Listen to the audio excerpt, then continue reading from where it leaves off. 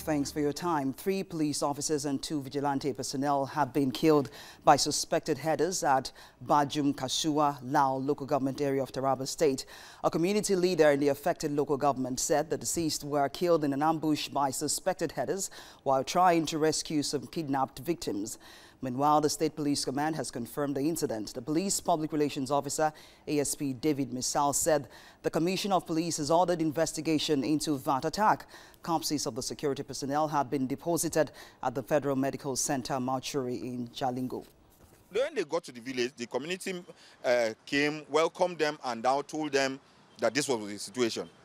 And like the community members despised, and most of them went back to their houses, only for some men from nowhere who clearly you see are Fulani herdsmen. They came, ambushed them, attacked them, and killed the divisional crime officer and 2 other policemen, and then 2 vigilantes. They were instantly killed there yesterday evening in Bujum village.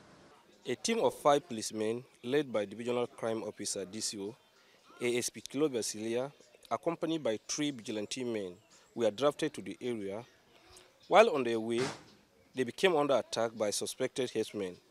Consequently, ASP Basilia with 2 others and 2 vigilantes were killed, and 2 arms, 1 AK-47 rifle and a service pistol, carted away by the hoodlums.